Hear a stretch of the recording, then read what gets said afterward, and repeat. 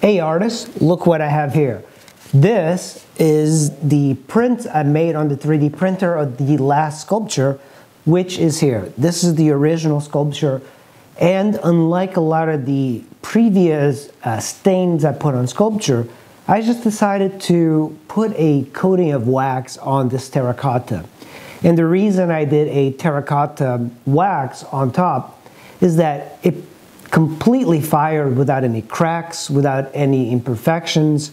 And the last few terracottas I've done, they have been pretty successful. I think the key is getting the low fire clay and with grog. That's the key word, with grog. And that fires much better. So normally I put a stain of some kind on a sculpture, but on this one I added a wax.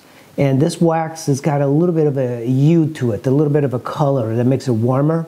And then one thing I have been using to kind of tone down various parts of the sculpture is shoe polish. And shoe polish is a little bit of a dye with a wax so you can buff it. It takes a lot of time to apply this, but I really love the results of this sort of finished terracotta. You can really admire the beauty of the clay when it's like this, but you do have to seal it. You know, don't let the terracotta just be without any wax, because it's, first of all, the texture is not very pleasing, but also this gives it a much more refined look. I'll put the link in the description for the wax I'm using. I'm not getting paid from this wax company, but I do use it quite a bit. And what I have here is the sculpture. Remember, I scanned this. This shows you the flexibility of having a 3D scanner as a sculptor.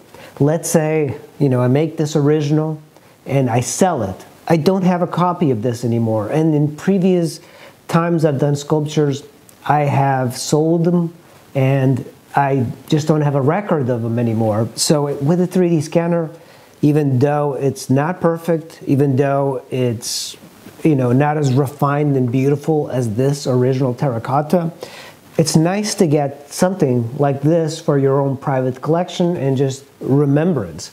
But also, one of the things I do enjoy is giving you guys these objects, and I've been putting them on my Thingiverse and also my Patreon. So if you have access through a 3D printer, you should be able to get all my future sculptures. As I have finished them, I will put them up.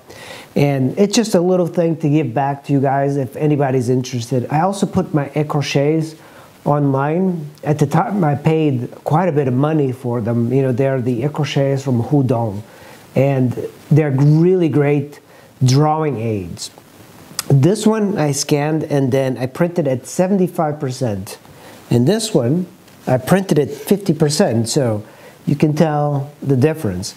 And I printed on white plastic, and the reason I have done white plastic even for this is that it's cheaper. Generally you buy a whole roll, 1 kilogram roll, for about $18 or so, and it's good to print several of these. And it depends on how thick the insides are, how much plastic you actually use up. You have to kind of be careful with that, but to make a 50%, that's a really great thing. Also, the way you cut it, you know, so if you download the STLs, you're going to have to use Cura or some slicing software to modify it for your 3D printer. On this one, I kind of made a mistake right at the seam, and I kind of messed it up a bit. But with this paint scheme that I did, you can't tell. You know, I think for this one, I used just a little bit of a metallic paint. And on this one, I used the metallic paint from Modern Masters. And I really recommend Modern Masters. I've been using their paints for a while. They do last a while. And it gives you that aged look just by spraying like a bit of the oxidizer on it, because it does have metal. But you could also mimic metal by using various colors. I've also shown that on the YouTube. But I just wanted to show you the flexibility of what this is for a sculptor. If you're a sculptor on YouTube, get a 3D scanner, you know, scan your works, put them up for people to download. It's been a really great type of thing. I'm really enjoying it. I'm enjoying seeing people download various things.